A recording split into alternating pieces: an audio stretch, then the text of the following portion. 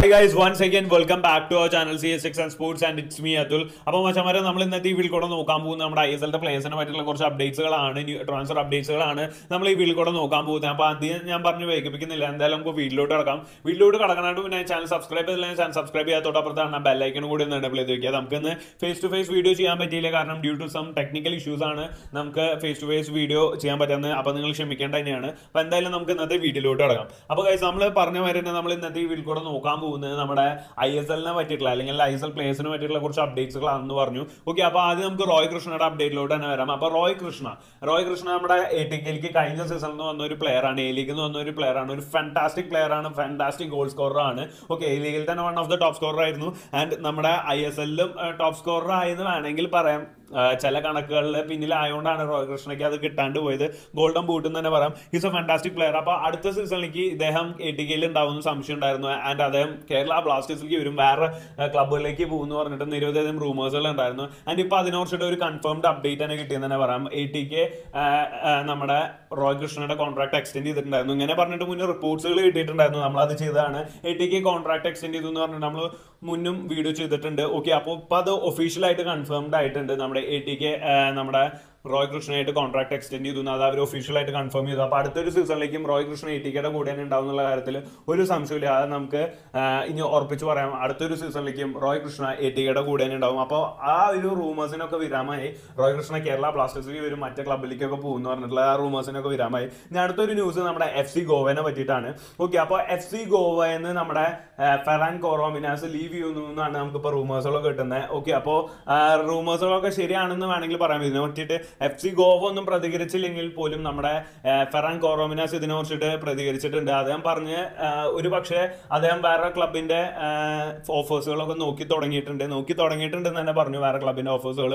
Okay, and അതിന്റെ കാരണം എന്താണെന്ന് വെച്ചാൽ അദ്ദേഹത്തിന് FC ഗോവയിൽ നിന്ന് കിട്ടിയ ഓഫർ അദ്ദേഹത്തിന് ആക്സെപ്റ്റബിൾ അല്ല എന്നാണ് അദ്ദേഹം പറഞ്ഞത്. അദ്ദേഹത്തിന്റെ മാർക്കറ്റ് വാല്യൂവിന് അനുസരിച്ചിട്ടുള്ള ഒരു ഓഫർ അല്ല ഗോവയുടെ ഭാഗത്ത് നിന്ന് കിട്ടിയത്. അതുകൊണ്ട് തന്നെ അദ്ദേഹം ഗോവയിൽ തുടരാനുള്ള സാധ്യത കുറവാണെന്ന് അദ്ദേഹം പറഞ്ഞു. ആൻഡ് അദ്ദേഹം വേറെ ക്ലബുകളിലേക്ക് നോക്കി തുടങ്ങിയിട്ടുണ്ട്. അപ്പൊ എന്തായാലും മിക്കതും ISLല് അടുത്ത സീസൺ FC ഗോവയുടെ കൂടെ ഫെറാൻ കോറോ ഉണ്ടാവില്ല എന്ന് നമുക്ക് പറയാം. ഫെറാൻ കോറോമിനാസിനെ കുറിച്ച് നിങ്ങൾക്ക് എല്ലാം അറിയാവുന്ന ഒരു കാര്യം തന്നെയാണ്. ഒരു സൂപ്പർ ഫാന്റാസ്റ്റിക് പ്ലെയർ തന്നെയാണെന്ന് പറയാം നമ്മുടെ ഫെറാൻ കോറോമിനാസ്. നമ്മുടെ ISL തന്നെ one of the top scorer ആണ് നമ്മുടെ ഫെറാൻ കോറോ. ആൻഡ് 2017 അദ്ദേഹം നമ്മുടെ ISLോട്ട് എത്തുന്നത്. അത് മാത്രമല്ല 2 ഗോൾഡൻ ബൂട്ട് വിജയം കൂടിയാണ് നമ്മുടെ ഫെറാൻ കോറോ. ആൻഡ് 2017 ISLൽ എത്തി, ഇതുവരെയുള്ള സീസണൊക്കെ ഗോവയുടെ കൂടെ കളിച്ചു. ആൻഡ് ഇപ്പോൾ അദ്ദേഹം വേറെ ക്ലബിലേക്ക് നോക്കി തുടങ്ങിയിട്ടുണ്ട്. എന്തായാലും അദ്ദേഹം ഏത് ക്ലബിലേക്ക് പോകുന്ന തന്നെ കണ്ടറിയാം. ഒരു ഫാന്റാസ്റ്റിക് പ്ലെയർ തന്നെയാണ് നമ്മുടെ ഫെറാൻ കോറോ എന്ന് തന്നെ പറയാം. അപ്പോൾ അദ്ദേഹം ഏത് ക്ലബിലേക്ക് പോകുന്ന നമുക്ക് കണ്ടെന്നെ അറിയാം.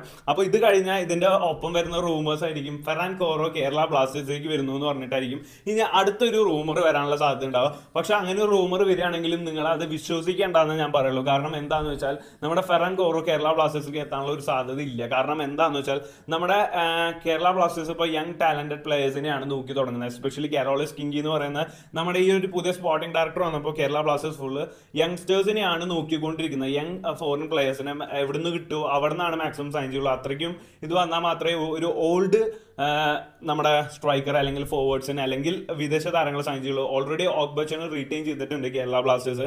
ആൻഡ് ഓഗ്ബച്ച ഇത്ര ഏജ്ഡ് ആണ്, പക്ഷേ ഏജ് ഒരു വിഷയമല്ല എന്ന് തന്നെ പറയാം. പക്ഷേ ഏജ്ഡ് ആയതുകൊണ്ട് തന്നെ ഇനിയൊരു ഏജ്ഡ് സ്ട്രൈക്കറെ കേരള ബ്ലാസ്റ്റേഴ്സ് നോക്കില്ല. അതൊരു ഫസ്റ്റ് റീസൺ ആണ് കേരള ബ്ലാസ്റ്റേഴ്സിലേക്ക് കോറോ എത്താണ്ടിരിക്കാനുള്ളത്. പിന്നെ ഒരു റീസൺ എന്താണെന്ന് വെച്ചാൽ മറ്റൊന്നല്ല, നമ്മുടെ സാലറി ഇഷ്യൂസ് തന്നെയാണ്. കേരള ബ്ലാസ്റ്റേഴ്സ് ഇപ്പോൾ സൈൻ ചെയ്തുകൊണ്ടിരിക്കുന്ന വിദേശ താരങ്ങളുടെ മാക്സിമം സാലറി 1.6 crores മുകളിൽ പോവില്ല. ഓക്കെ, അങ്ങനത്തെ ഒരു രീതിയിലാണ് കേരള ബ്ലാസ്റ്റേഴ്സ് പ്ലേയേഴ്സിനെ സൈൻ ചെയ്തുകൊണ്ടിരിക്കുന്നത്. അപ്പോൾ അങ്ങനെയൊക്കെ വെച്ച് നോക്കുമ്പോൾ ഫെറാൻ കോറോനെ ടീമിൽ എത്തിക്കാനുള്ള സാധ്യത വളരെയധികം കുറവാണ്. കാരണം ഫെറാൻ കോറോന്റെ സാലറി അതിനായിട്ടും കൂടുതലൊക്കെ പോവും.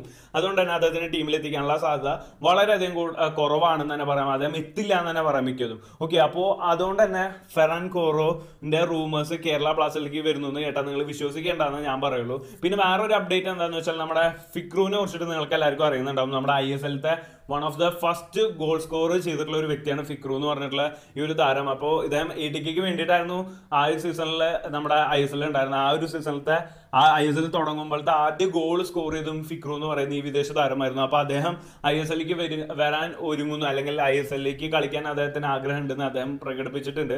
പക്ഷെ ഒരു പ്ലെയർ ആയിട്ട് വരാനല്ല അദ്ദേഹത്തിന് ആഗ്രഹം, ഒരു പ്ലെയർ കം കോച്ച് എന്ന രീതിയിൽ വരാനാണ് അദ്ദേഹത്തിന് ആഗ്രഹം എന്നാണ് അദ്ദേഹം പ്രകടിപ്പിച്ചിരിക്കുന്നത്. അദ്ദേഹം ഈ സീസണോ അടുത്ത സീസണോ വരുമെന്ന് അറിയില്ല. അദ്ദേഹം ആഗ്രഹം ആഗ്രഹം മാത്രമാണ് പറഞ്ഞിരിക്കുന്നത്. അദ്ദേഹം വരുമെന്നൊക്കെ നമുക്ക് കണ്ടുതന്നെ അറിയേണ്ട ഒരു ആവശ്യമുണ്ട്. അപ്പോൾ എന്തായാലും എൻ്റെ ഈ ചെറിയ ഇൻഫോർമേറ്റീവ് വീഡിയോ നിങ്ങൾക്ക് ഇഷ്ടപ്പെടുമെന്ന് വിചാരിക്കുന്നു. കൂടുതൽ ഐസൽ വിശേഷങ്ങൾക്കും കേരള ബ്ലാസ്റ്റേഴ്സ് വിശേഷങ്ങൾക്കായി നമ്മുടെ ഈ ചാനൽ സബ്സ്ക്രൈബ് ചെയ്യുക. വീഡിയോ ഇഷ്ടപ്പെടുക, ലൈക്ക് ചെയ്യാൻ ഷെയർ ചെയ്യാൻ മറക്കരുത്. Thanks for watching.